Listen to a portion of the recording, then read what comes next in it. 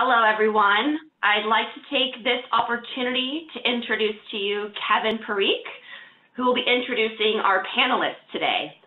With over 25 years of industry experience, Kevin is currently the Chief Executive Officer and Chairman of Avasant, one of the world's leading business transformation, technology strategy, and sourcing advisory firms. A renowned author and industry leader, Parikh regularly speaks at economic development forums, including the World Bank and United Nations SDG forums. Kevin's Amazon best-selling book, Digital Singularity, A Case for Humanity, lays out opportunities and challenges technology omnipresence poses while providing a framework for approaching innovation and remaining competitive in a digital world. I'll hand the mic over to Kevin.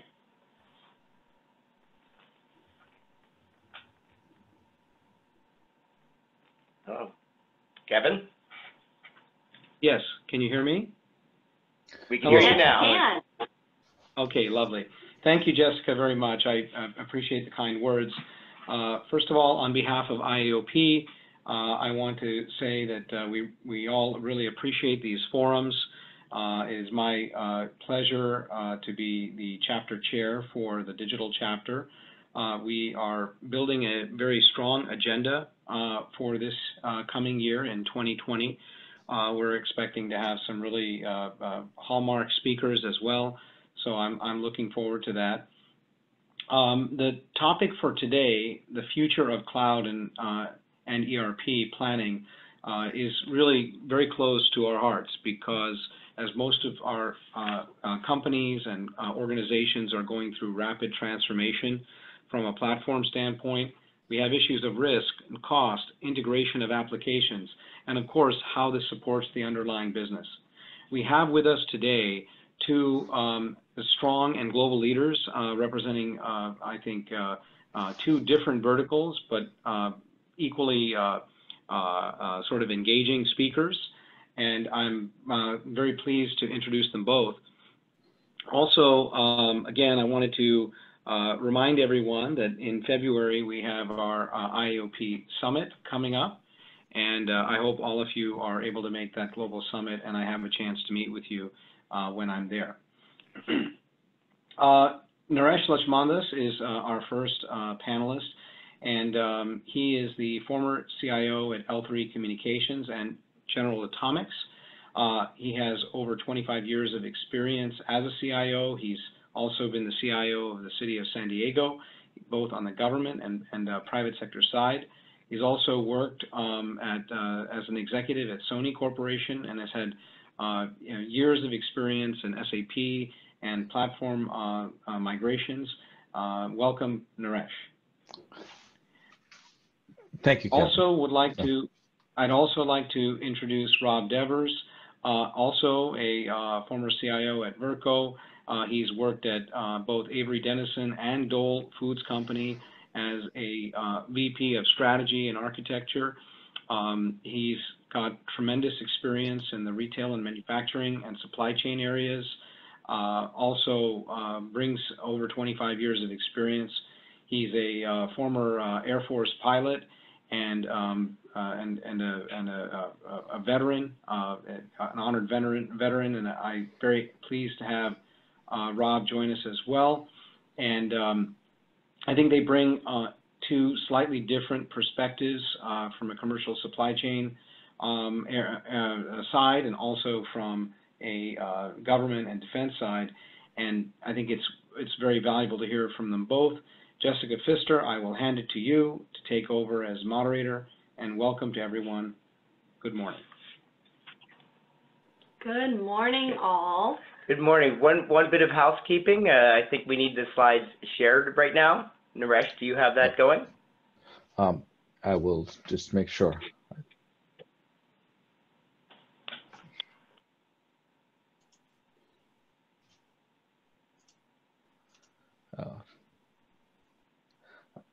It was being shared.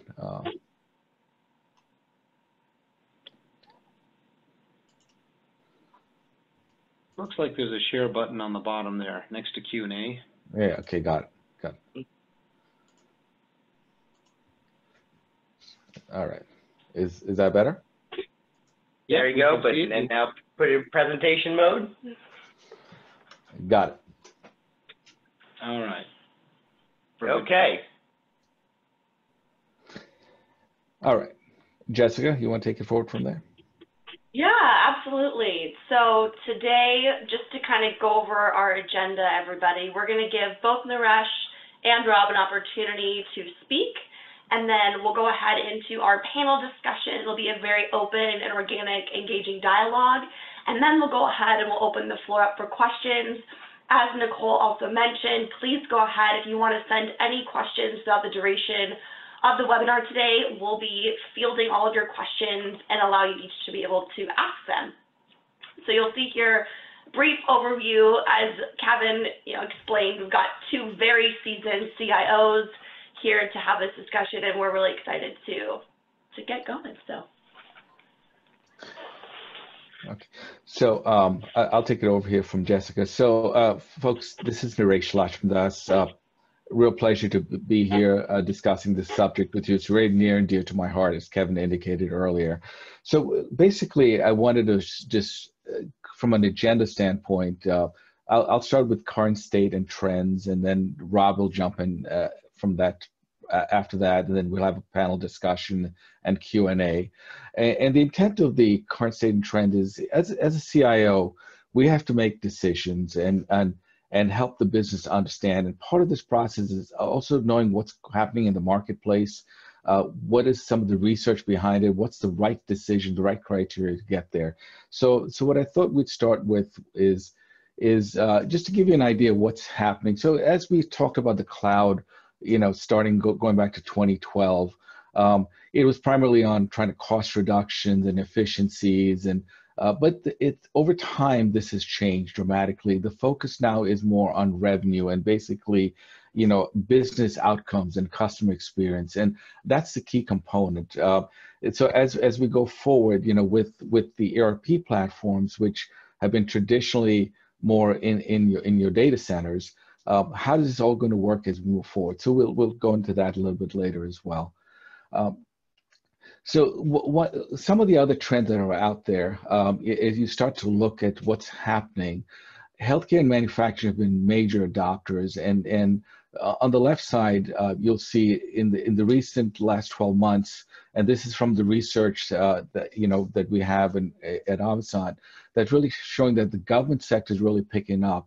But overall, manufacturing again has been driving this change, and the chart on the right is kind of giving you an idea of all the different types of engagements, what's been going on over the years. So at least you get a general idea of what the trends are by industry vertical.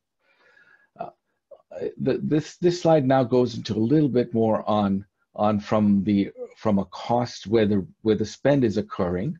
From that standpoint. So you can see, again, healthcare manufacturing is really driving that transition to the cloud, and the other ones following up, but a lot more activity recently on the government sector as well. Now, I just wanted to also put something out there, and Rob, I'll let you jump in a second. So so when we hear the word cloud, I call it's cloudy out there. There's lots of different clouds. And it's not just one, there's a hybrid piece out there. There's the public cloud, there's some dedicated clouds. And this is also showing you where the spend is occurring, or the differences in IT spend over, from 2018 and projections of 2020. And this was research done by IBM that shows that private cloud, the growth rate is about 15%. The public and dedicated clouds is about 18%, but the internal data center spend is actually dropping 9%. So you can see this definitely a shift. Now there is, of course, some challenges as companies go through this equation. Some concerns. How's the data going to move? What's a connectivity? How do we manage this? And those are things that we all need to consider as CIOs, as industry leaders. How are we going to facilitate and make sure that this implementation or this transition minimize the impact to the business? So again, just another trend factor to look at.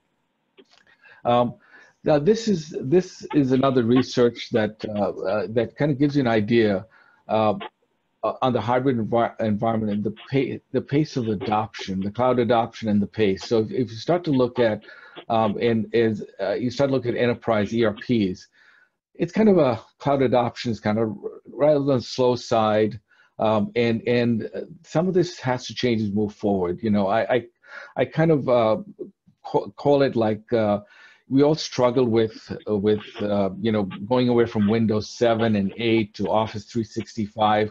Well, we're there now. We've accepted this. So similarly, from the ERP standpoint, this is a change that's coming. We all have to deal with it, and it's a transition. Now, how do we help our companies get there so we can move forward and help them really achieve their business outcomes that they're looking for? This is again giving you an idea of the different ecosystems that are out there, and I'm sure you know, I might have missed some applications, but generally in the core is, you know, your core ERP systems, SAP, Oracle, Microsoft Infor. There's a lot more. I just couldn't fit so many icons in there, but the whole point again is that that's your core component. But surrounding it on the peripheral is supply chain manufacturing, is analytics, and here's all the different providers that work out. Then you have the SaaS platforms, which is, you know, Salesforce, Ariba, ADP, you know, all those, Workday, et cetera. And then on the flip side is the cloud service providers. And these are the four big ones, and I'm sure there's a few more that are out there. But the key is we all have to think of this holistically across the board. It's not just saying, hey, I'm going to move this to cloud, I'm going to save my data in the cloud. This is, you're actually supporting your business in an integrated manner. And how do we make this all work and flow as we move forward? I threw one last piece in on the AI, you know, robotic process automation, machine learning. This is the other component that comes into play that helps, you know, as we move forward from a business transformation and really helping with the customer experience component. So that's how we pull this together. And the cloud platforms are more in, you know, from an ERP standpoint, are better aligned and connected to those capabilities. Not to say that you can't do the existing platforms, but the APIs, et cetera, are better connected there to make that work for you. Some of the challenges that I see out there, and I think I'm sure I'm not the only one, and Rob, you can jump in accordingly. Definitely have to look at from a change management. There's an implication to your organization, your IT organization, as they're going through this equation. You know, the roles are changing, the needs are changing. From an application integration, you know, we have our systems that are, you know, it's just not your ERP platform, it's your peripheral applications. Now, if I'm moving some components to the cloud or all components to the cloud into that hybrid environment, how do we make sure it's all connected and working? So we have to make sure we do our due diligence in that space to pull that off. And then we come back from governance and compliance. How do we make sure that transition and we have the oversight on that? Because, you know, you now have several cloud service providers. You might be also using some SaaS tools to support you, and you have to make sure you have the right oversight and compliance from that standpoint to make sure that your business is not negatively impacted. The next area is a transition and ongoing support. How do you then transition this process, these applications, and all of that, and set up the ongoing support model? Then, as we look at security, we have to make sure we have those components covered. Now, one of the things that, in fact, from a security angle, I get a lot of reports from the FBI, and one of the things we've talked about, the shadow IoT devices that are out there, and there's a lot of that happening with the new technologies we have out there, where a lot of people from the business, et cetera, that's driving some of the IoT, AI type components. We have to make sure that, yes, we want to enable the transformation that they're driving. We also have to make sure that we're able to secure our content and our data and make it work from that standpoint. So there's components there that we have to account for some security. And the last area that I kind of looked at, call center support. Well, why is that so important? Well, if you think in terms of, I now have an organization that was used to working with an existing platform that's operational for the last X number of years. But now we move into this new hybrid environment with multiple service providers supporting you. If a user has an issue, a security issue, an access issue, et cetera, the call center needs to think of this differently. So this way, it's again, from a business standpoint, the ongoing support as an IT organization, we're enabling and making sure that the continuity is out there. So that's kind of some of the challenges. I'm sure there's a lot more, but I just want to put something out there, just something for us to think about as we move forward.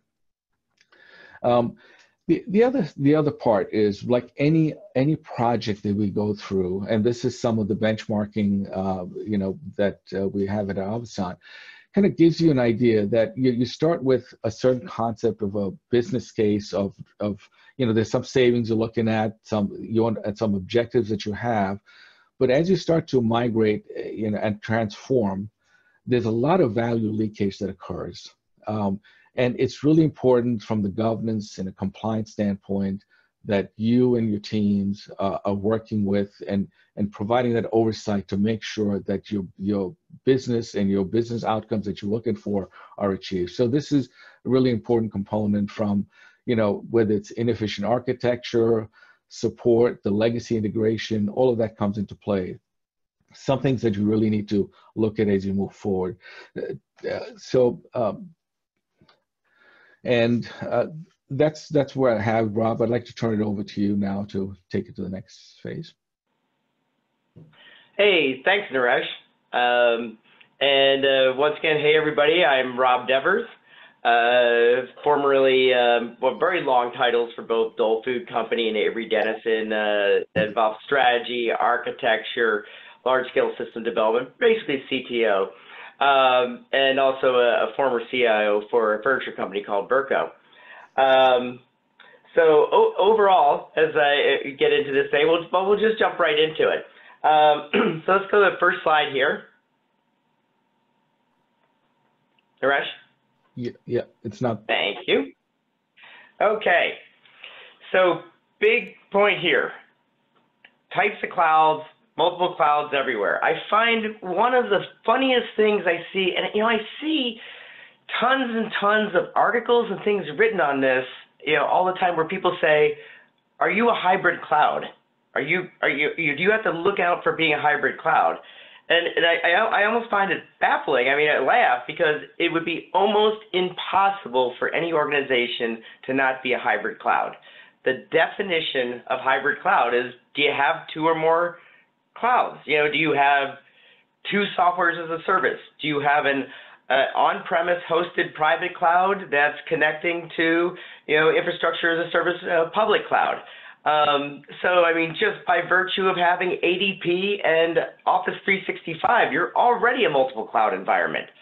So this is a foundational thing to think about and look at for the trends going in the future, because a lot of the challenge of the cloud isn't just the one cloud. It's the interaction, it's the tying it all together of the multiple clouds, or all hybrid cloud. Okay, well, what does that mean for us? What does that mean now, and what does that mean for trending in the future? The role of a IT leader, or anybody in a business that's dealing with the cloud, or CIO or something like that, is back in the day when you were doing digital or technology, before it was even digital enablers or things like that, folks thought of themselves as builders.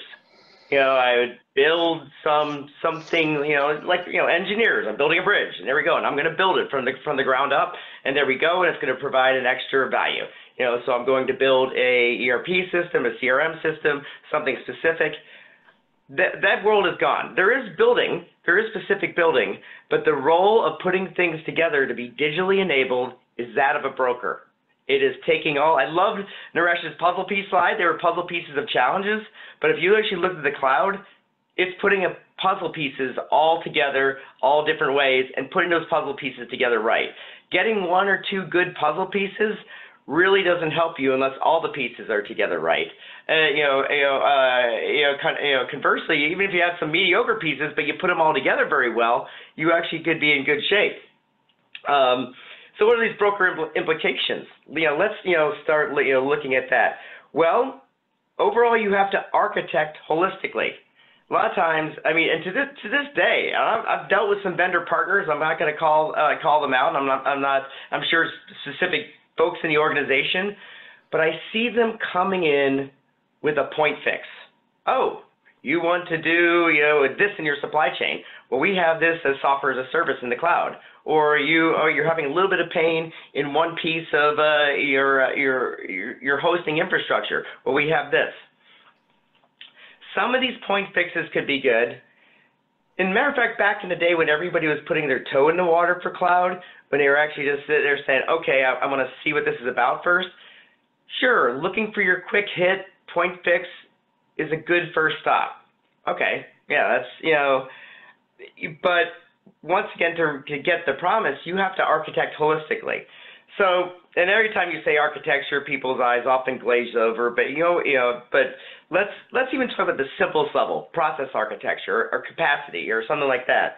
If you were saying, hey, I want to do something like workflow, you want to make sure something as simple as you don't have 2 software as a service workflow tools. You don't have, or maybe it would be a platform as a service, but you don't have both SharePoint Online and OpenText doing the same thing. I'm paying double, and I actually have half my organization doing it on one and half doing it on the other, and I have to do extra integration. So you have to architect wholly. But secondly, now everybody is in the business of vendor management. Instead of just point project by project, say contracting out. Matter of fact, people love integration and having the one throat to choke. It makes it easier. You don't have to have a vendor management organization. That was actually some of the appeal of ERP. And things are not just integrated, but you can go to one guy and say, hey, hey, everybody, here's one piece not working end to end. You figure it out, and I'm only going to negotiate one bill. Well, now, after you put all those different puzzle pieces together, another factor in putting all those puzzle pieces together is, okay, who has the best vendor strategy, both in functionality and cost, that fits my puzzle pieces best? As a matter of fact, sometimes it might even be, let me look at these 3 vendors, they do something different, but how do they best connect? And then let me negotiate there. Somebody now has to be at least in charge of some form of cloud vendor management. It could be unofficial or something like that, but vendor management has to tie all the way up to the top. A little bit more data integration, I'm going to touch on a little bit more later too. But one thing, a cost in the cloud is how much information is going back and forth and how it actually goes back and forth. Because you have so many puzzle pieces, so many moving parts, how you actually put your data integration together is very, very important. I've had several clients where they got a little bit of bad news, from me, where I often say, hey, you're ready to go to the cloud for a certain amount. It is a maturity process, but to reap all the benefits, you have to do cloud prep type of stuff. So, and one of them is data integration. A few of my clients had this spaghetti of point-to-point integration. Well, not even services, but ways that their information was passing through. Well, they wanted to explode into multiple more points, but by things that actually are now even outside of their realm. The actual amount of work, the amount of things that they actually have to do now to tie things together for data integration, if they did it in a non-scalable way, was not even going to be close to actually, well, for them reaping benefits. And then finally. So, by the way, I'm outlining the challenges. Each one of these challenges, if you approach, holistically, you put all these pieces together, the cloud more than justifies it. Finally, this is just a different way of looking at things. Realize, after I said all these challenges, people want to go back, well, can I minimize this? Sure, maybe less providers are better, but you're always going to have a yin and yang push and pull. Let me just give you a basic example. We love integration. One of the major providers, of course, is Microsoft with Azure. Well, what's the great thing you get there? You are integrated with all your Microsoft tools. Most people here that are listening today have a Microsoft backbone for their actual productivity, their presentations, their Word or whatever. On the other hand, it's proprietary. And it's very, especially even in the platform side of Microsoft. So what you gain in integration, you're actually losing in actual ability to be portable. So at that point, you're gonna have to draw a line down, line in the sand, saying, hey, okay, this is where the integration starts to drop off in benefits. This is where portability is more important. I need to maybe put that somewhere else in the cloud, or still maybe in Microsoft, but not in their more proprietary type of stuff, and have a multiple cloud. So there's always going to be that push and pull. Okay, next slide, Naresh.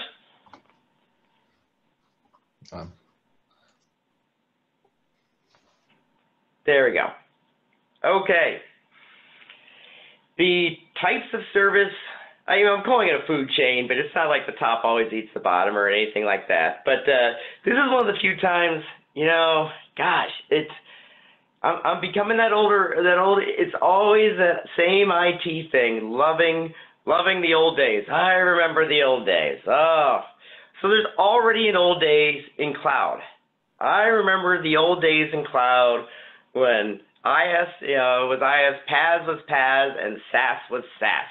There's certainly, well, that's 3, so that's not binary, but there's certainly, tertiary day where everything fit into nice buckets. I knew something was infrastructure as a service. Nothing was done. Boom, you throw it in there. You just got the bare metal bones, whether you knew what they were in private or if it was ambiguous in public. There you go. I knew what software as a service was. I knew, you have ADP, you had Salesforce.com. That's fine. But the biggest thing that's really changed here, back in the day, it was, okay, Google Computing Platform. That's platform as a service. Force.com. That's platform as a service. Things that aren't that, that's infrastructure as a service. Those days are gone. This tertiary day is gone. It's now a full spectrum. Especially, matter of fact, everybody's putting in the PaaS area, but it is a full spectrum of different things you can have as a platform. Right here, this was a sanitized something that I had for a different client, but I at least split it up into 2 of infrastructure platform as a service and application platform as a service. But it doesn't work that way anymore. There's multiple layers. And so this is the big trick and the big thing that's going to be the trend going forward on and on and on, how you handle this. As a guiding principle, I often write up guiding principles, architectural guiding principles for my clients. And as a guiding principle, the higher you are on the food chain, the closer you are to a lion, the closer you are to software as a service, or the higher you are on the platform as a service, the better you are. But that's a guiding principle. That's not, a law. I mean, sometimes if you're just in a forest, it'd be better to be a rabbit. A lion might starve. But same thing here. You want to find the appropriate touch point or drop-off point where you are, and there's a lot more. And and this is especially true when you look. Let's look at ERP. And first of all, you could look at ERP and say, well, ERP. Go to Workday or something like that, or even certain offerings in Oracle or SAP, it's software as a service. But in our old days, we often thought of ERP as a platform. I mean, you go to any ABAP coder with SAP, he's coding, or she or whatever, they are coding a platform.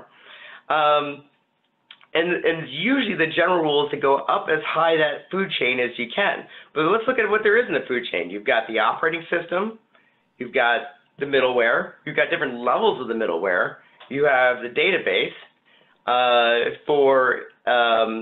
you often might have an application server level or something like an SAP like Basis. So my point here is this is something that we will keep looking again. Matter of fact, anybody who ever comes in and now simplifies platform as a service is platform as a service and it's not binary, it is not keeping up with actually the technicality that has to go on. What you have to do is now weigh the pros and cons of your own maintenance, all the other costs that go in, the disruption, with how much you can stretch, into putting something in as much of the platform as possible. And remember, all the main major providers now provide each and every one of those different layers. They'll provide operating system layer, they'll provide some of the middleware layer, they'll provide the database layer.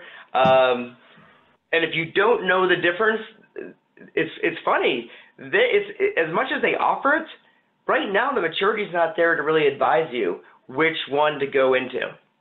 So there it is, and that's this trend. I think is just going to get more and more complex. I think we're almost going to get to the day where, I mean, we'll still have these categories, but it's just always going to be a full spectrum. Okay, let's go to the next slide, Naresh.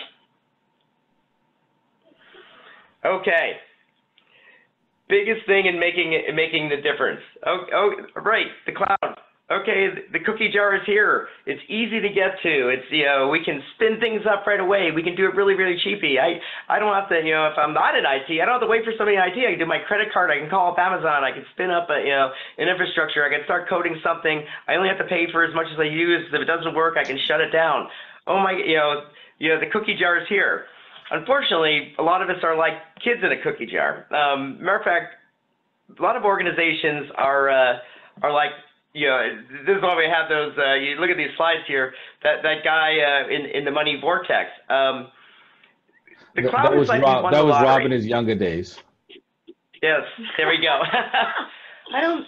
My hair is not that dark anymore. No, okay. So, so when you look at, if you don't have the discipline that comes with whatever authority or power you have, there's a decent amount of trouble. Have you ever heard? Well, Jessica, do you know? I mean, have you ever heard of the tragedies of what happens to lottery winners? I have, Rob. They say they go bankrupt and broke. Yeah. Jessica and I were talking about this at the time. We're going to read a couple of them afterwards. They're horrible, horrible, tragic stories. But I think most of you, have heard of these tragic stories. People get, $10 million, and within 5 years, it's horrible. They're dead or they're broke, or because they didn't know what to do with it. As a matter of fact, they got more than they had, but then they spent more than they had.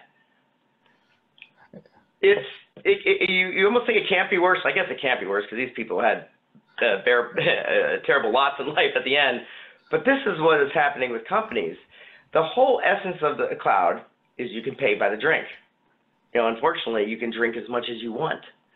So what happens is, if you're not paying attention to that, we used to have, because you had to buy something up front, it was a capital expense, it was a big expense up front, all this due diligence happened up front. And then other than very mature organizations, people would just go, and they'd go until things start getting slow, and somebody who's running your NOC or one of your infrastructure guys would start to get tapped on the shoulder, and then they do a resizing. This now, it has to be an ongoing process, daily, all the time. If it's done right, yes, there's a lot of savings. There's a lot of things that can go on. And as a matter of fact, there's also a lot of productivity in being able to get what you need going forward. If it is not done all the time, and it's always funny when I'm always saying this is just like me, pontificating, eat your vegetables, but, I can't come into places that don't manage things, and actually they say, well, I don't want to eat my vegetables, I want to be healthy. No, this is a foundational thing, and it's going to keep getting more and more complex. Rob, can I jump in here? I think Absolutely. I think the key point here is the world as we knew it is different. What worked in the past, we have to look at things differently. It's that whole value leakage component that I talked about earlier. Make sure you have the right controls in place, understand what's behind it. If you're not sure, reach out to some of the experts who can give you some guidance. But it's important that you understand it's not the same, as I had it before. It's apples to apples. It's actually apples to a grapefruit or something as you go forward. It's different, and you just need to make sure you understand what you're dealing with. But once you have that under control, it's a better place. But it's where you need to be. It's the world around is changing. The businesses around us are transforming, and if we don't keep up with the changing cultures, I use Jim Collins' comment of "you will die." If you don't change, you will die. So I think it's important that we think of it that way, and we build the right controls. And we're really good at what we did in IT over the years. Now we have to transform ourselves and look at it differently. Rob, I'll turn it back to you. No, that was a great follow-on. That was all I had for this. Let's move it into the panel. Fantastic. Well, thank you, Naresh. Thank you, Rob. Those are both excellent perspectives. So to kick off our discussion, Naresh, you talked about trends, a lot of trends that we're seeing. I'd love to gather your thoughts. Why do you think the cloud-based ERP has gained so much traction now? So it's gaining traction. I believe for a couple of different reasons. One is, the business world is changing around us, and we have to drive to continuous improvement and enhance our processes so we can leverage some of the AI and machine learning, et cetera. But if you look at our old school approach to any ERP platform, for those who've implemented ERP systems, we implemented them based on what the business wanted in their old system. So basically, we took the legacy processes, put it into SAP or whatever, in most cases, and we're still leveraging those old school processes that are very inefficient. So if you want to leverage some of the technology, the current state technologies that's driving the customer experience, it's going to be a challenge. The other side is as I talked about earlier, the more current state ERP platforms that are SaaS based have better integration from an API standpoint to leverage IoTs, et cetera. And the other key part, to me, I look at this is with all your data on, I call it one hybrid cloud, leveraging Rob's point, because it's an integrated platform that's simple. It's a single source of truth. It helps to drive to real-time analytics and effective decision making. When I say effective, it's almost real-time decision making where you can look at what's going on in the supply chain and make an instantaneous decision rather than waiting for a report to come out tomorrow. Then you can then decide how you want to approach it. So it's a different world. So really improve reporting, advanced analytics, drive to there. The other side, as we talked about, is the ability the agility and the ability to scale rapidly based on demand, based on what the business conditions are, and that's key. Again, driving to those business outcomes. The one area that I think is really something that we all have to look inwardly, and it's difficult as a CIO, as somebody who's been running IT organizations, or we've been all part of that, is what is the core capability of that business that you're in? Whether it's aerospace and defense, whether you're in the consumer products group, it's not IT. I know that's our jobs, but we have to really think IT is really not a core capability for that business. We need to move away from data centers and custom solutions. And as leaders, we need to provide a strategy that's aligned with corporate objectives to achieve the oversight with the providers. So the idea is we need to find a better path forward out of this equation, and that's what I think is important. One of the areas that when we talk about the cloud transformation, it's a journey, as Rob talked about. It's different. We have to think of this differently, look at it from a different perspective.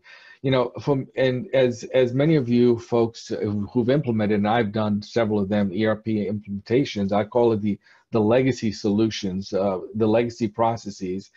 Back then it was painful, the lack of commitment, old school processes, and then for companies to go through a whole business transformation, they just don't want to deal with it. It's just painful. It's expensive, it's disruptive.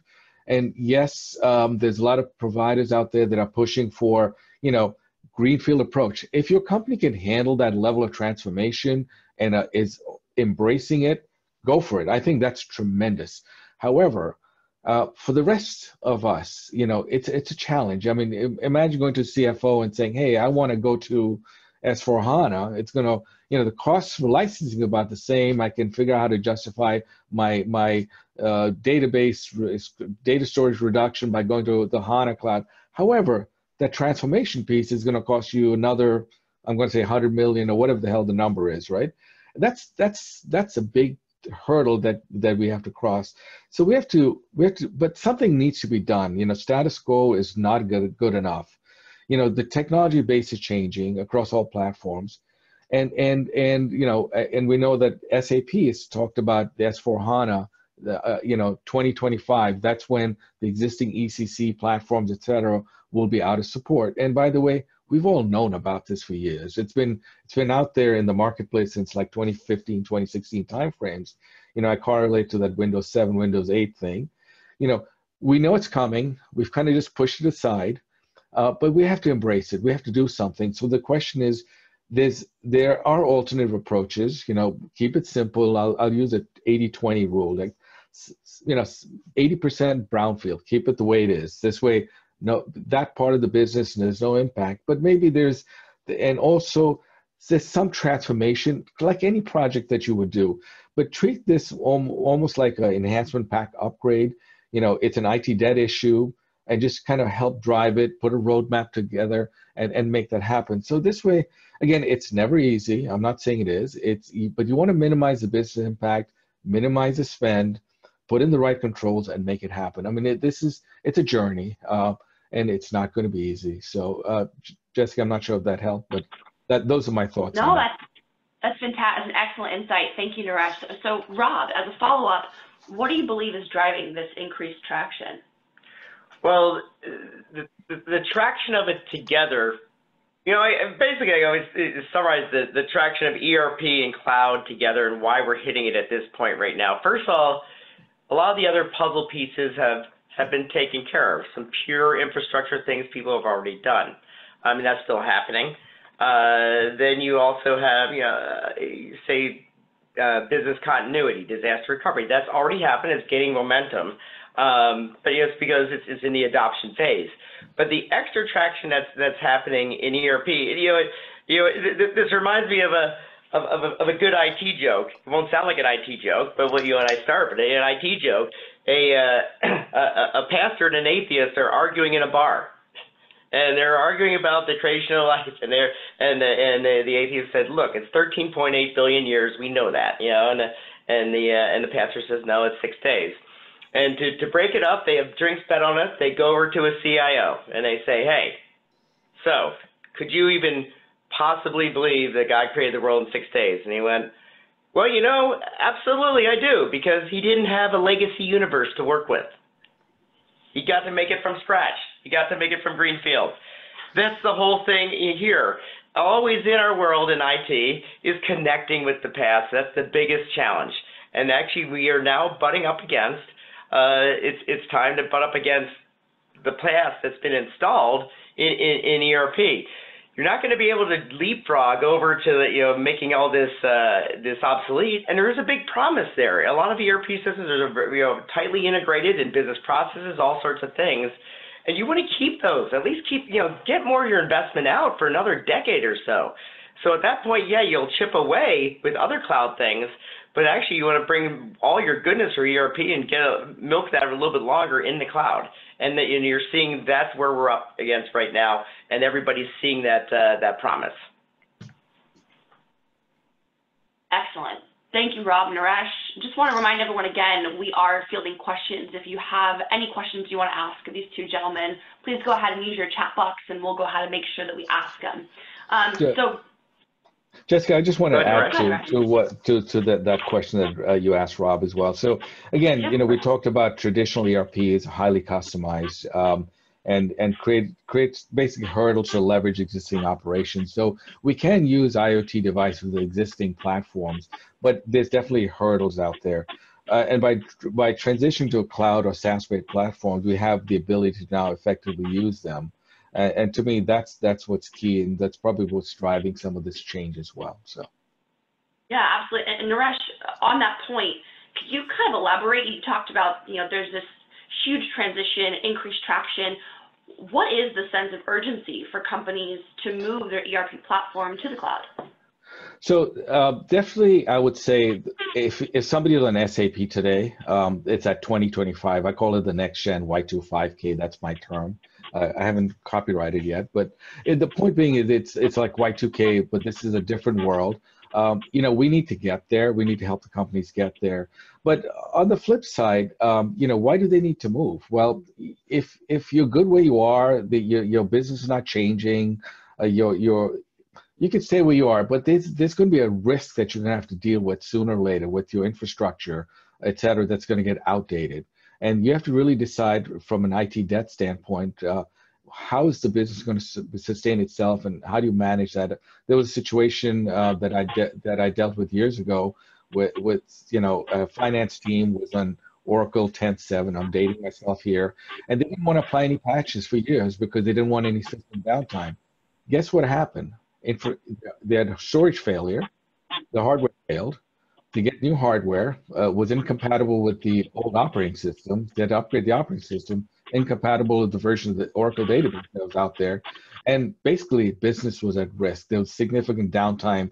You talk about trying to close your books and all that stuff. So again, you need to really look at the risk factors, figure out what's out there, and make the decision. But on the flip side, you have the SAP piece. I'm sure Oracle, all the other folks have similar ways that they're driving everything to the cloud because they're not going to support the old school systems and moving forward. So you really have to look at it from that perspective. Oh, excellent. Thank you, Naresh, for clarifying that. So question just came in from a participant. With regards to cloud security issues, do you believe that there's less of a security issue today? And that's for Rob. Okay. And yeah, and thanks a lot. Keep those questions coming in. You know, this is like waiting for the big shoe to drop. I was waiting for the security question. And I'm going to do it in two parts. I'm going to do it as a baseline of, you know, when I started with the cloud, and then how we're progressing and how things are going today. You know, when I first, you know, at multiple organizations, but well, Dole and Avery Dennison knows, I would first get, the first question was, is the cloud more or less secure? And my answer would be as secure, if not more, but you got to change the way you're doing things. You know, I used to like to liken it to a bank versus hiding money under your mattress. You know, the bank has a bigger target. You know, most people don't know that there's money, if you hid money under your mattress, you know, that it would be there. So you have some advantages, you know, it's hidden away or whatever, but if somebody knew or somebody actually attacked it, you'd be in trouble. Conversely, people target banks, but they have a lot of things in place. They have whole, you know, security, you know, guards, you know, to do things. They have insurance, even if something does happen, you know, that can stop things. So there's a lot more things that you're at the disposal. Same thing in the cloud. Whole security organizations that can do a lot more things that are at your disposal. But you have to take advantage, you know, of all these things. Sometimes they come inherently with the providers, and the providers keep folding things in inherently, whether it's Amazon or, you know, or Microsoft or whatever. But they're usually actually moving. You know, there's often a trend, you know, an adoption trend, where a third party actually offers something, you know, more back to being a broker, and security is part of your brokerage. You need your CISO now, your chief security officer, has to be a broker as well, and has to actually continuously see what is the new offering to protect things on the cloud. So to answer the question here, is it becoming more secure? It keeps becoming easier in layering these pieces on for security. It also becomes easier that things are layered, you know, or come automatically with vendors. But the problem is, every year the bad guys get better too. So basically, I would say it's keeping up, and it's always going to be a constant, long-term, never-ending marathon where you keep up as a broker, and if you keep up and stay ahead, you can actually make it so there's reasonable risk. Great perspective, Rob. Thank you. Naresh, what are your thoughts? So I've adding to what Rob said, I look at this from a different point of view.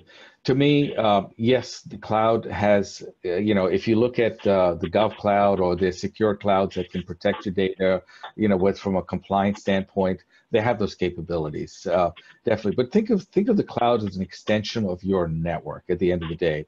You know, they will protect within the framework that you've signed up for, what you want them to do, but it's an extension of your network.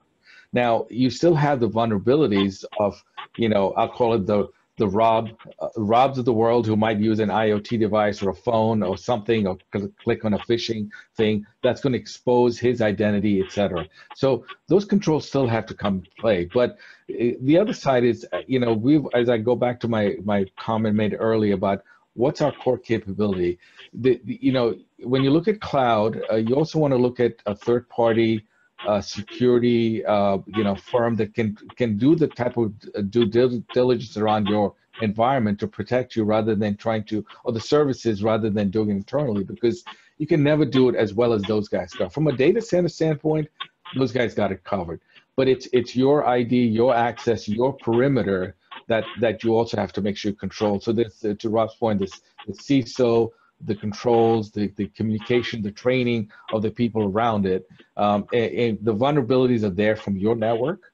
It's a question is how do you better control that piece? But the data side, they have it covered. It's just now the access that's enabled from that standpoint. Oh, fantastic. Thanks, Naresh. So I think it's a great segue. So Rob, how does the transition to the cloud impact the IT organization, people training? You spoke a lot about cloud prep. What does this look like? Well, there's a few things here. For my theme, I'm going to sound like a broken record. You could have a lot of things are going to be better, but you're going to have to go about it a different way, and you're going to have to be people are going to have to be better at putting puzzle pieces together and brokering them. We first look at just the plain competency level. You've got to train. You can retool people, especially like in infrastructure as a service, in how to actually manage infrastructure, as a service as opposed to on hosted, fairly readily. I mean, but it is different, and once again, it is different in terms of the focus. As I mentioned before, the demand management is very, very important. Somebody who actually would just check this occasionally now actually has to be looking at this and actually have a dashboard and metrics and be looking at that a lot more. Secondly, we already touched on with security. Security now is you're gonna have to have a lot of different things. When you talk about some of the basic things, back in the day we had multi-factor authentication. We didn't know it when you're in an organization because along with what you know, say a password, you knew something of what you were because you were able to get in the building, so that actually was a badge or that was a second factor. Now, that second factor is gone and you have to have some other things, going on. So you'll have to have some other piece, once again, the security person will actually have to be a broker that's actually layering these other pieces on. And then, finally, any piece of both your architecture, your PMO, your project management, and then finally your procurement have to have a cloud extension. And actually, let's look at these pieces once again. In your procurement organization, you do now have to get up the maturity ladder to actually have vendor management, to know your different cloud providers and how they work together and what their long-term strategy is. For architecture, you actually do need to actually somehow, at least at a high level, know your different processes and how they map into the cloud. And then finally, this is we've broken into this. I think we might even talk about it later. But finally, because the cloud enables, in regular development, agile delivery, DevOps delivery, a decent amount. You now actually have to be more mature and careful of what you're doing in your PMO organization. Very, very simply, I've seen a lot of folks think, well, I have my panacea, I have my technology solution. In terms of now, I can just be agile. I can just do DevOps. I can iteratively throw things out. I don't have to have a work plan. I don't have to have a budget. I don't have to have things. Well, that goes as well as I would think most of you would think it would go. It's a complete and total disaster. The iterative development methodology in Agile and done with DevOps still require a lot of discipline, a lot of work, and they actually still have to be segmented out of when you will do those and when you will actually do overall waterfall. This has to be in a whole big structure. It can't be seat of the pants. So that final maturity also has to be there in PMO. Excellent. Thanks, Rob. I know we have a couple minutes left, but Naresh, from your vantage point, what do you believe the impact is of this transition? So a couple of things. So I'll add to what Rob said. I'm going to be real quick on the agile piece from an ERP solutioning standpoint. A couple of years ago, when I heard about that, I was like skeptical, but I hired a gentleman by the name of Joe Brzezinski when I was at L3 Comp System West, and he came from the Army, and he was phenomenal at driving that whole piece and really showed me how we can leverage agile delivery within ERP platforms and really pull that off. And we can have sidebar discussions later about that. So want to put that out there. So you can do it. It's doable, and for large projects as well. Coming back to the other side, as Rob was talking about, the value leakage is really key. And if we have to train the folks to think differently, think about how you want to approach this whole piece, because people are going to want to have test systems, platforms, etc. We have to make sure we train them. We have the controls in place, so the spend is not getting wild and out of control, and that's really key. So to me, it's training. Yes, you still need leadership, you need the governance, you need the oversight, but these controls, again, going back to early discussion, is different from what we've done before traditionally in IT, and we have to look at this differently. It's a journey, but you need to start somewhere, and if you need some help, some guidance, reach out to some of the people who've done this or some specialists so you can put those controls in place. I think that's key moving forward. Yeah, and that's what I tack back on to make sure that I'm clear with you too. I mean, it's hitting those different areas, change and hit on the PMO area. The promise of Agile and DevOps is huge, but it's very important. You found somebody who could do it right, and it is it's not simple. It's just as hard as the old traditional way, but and if it's done right in a good way, it can have a lot of promise. But not done that way, it can be a big absolutely big problem. Yeah, awesome. Well, thank you, gentlemen. Folks, we are nearly out of time. I just want to thank our guests for sharing their perspective with us today. We'd also like to thank our listeners for your attention, your engagement. If you want to learn more about the IAOP digital chapter, you can go to the IAOP website. That's www.iaop.org. We hope that you'll respond to the invitation you'll receive to provide us with feedback on this program. We really appreciate it. Those responses are very helpful to us. Thanks so much, everybody, and I hope you have a great day.